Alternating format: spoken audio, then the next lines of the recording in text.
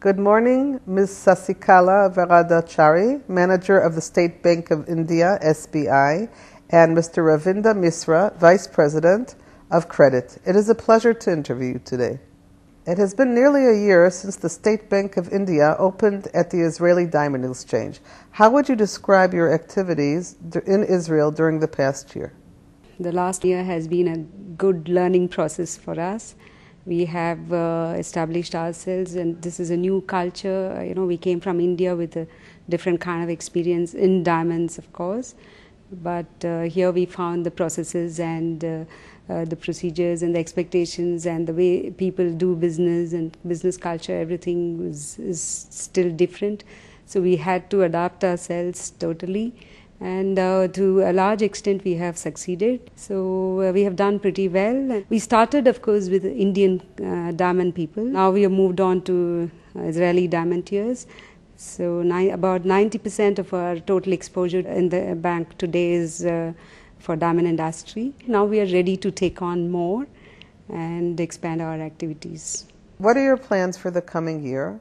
How will you be expanding your activities into additional areas? We hope to maybe double or treble our exposure to diamond industry in the next year. And of course, non-diamond is also flourishing between India and Israel.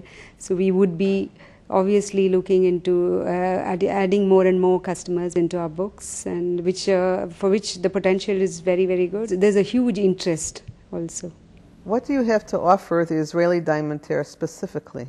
Obviously, as far as Indo-Israeli diamond trade is concerned, we would expect to service the entire the trade between the Israelis and the Indian diamond people. But other than that, we have a huge global network in diamond-related countries.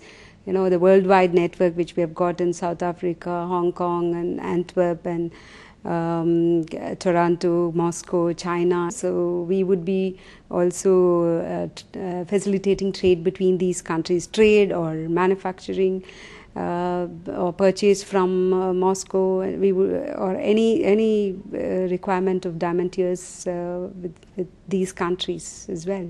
In fact, it was our aim to add Tel Aviv as into our chain of the diamond. We have our branches almost in all the centers where the diamonds are traded. This was the only missing link. We would be taking into account more Israeli diamantiers who work with India and who would like to work with India. And we know the buyers and the manufacturers very well. So we hope they make the best of our presence here. The American economy is on the brink of a recession. Do you think this will affect the Israeli and Indian diamond industries? The whole world economy, all the countries are affected, and I'm confident that the Israeli diamond industries will tide over it. There are many markets which are now emerging, like Southeast Asian market is emerging, South American market is emerging, even Indian consumer market is emerging. So despite there being a recession in America, I think these emerging markets will help diamond industry in the long run. The Israeli diamond industry has declared 2008 the Year of India. How can the State Bank of India contribute to this strategic target? We are quite honored that this year has been chosen as Year of India. Indian economy is still booming, and like Mishra said that the market there for the jewelry and for the diamond jewelry specifically is growing. There's no doubt about it.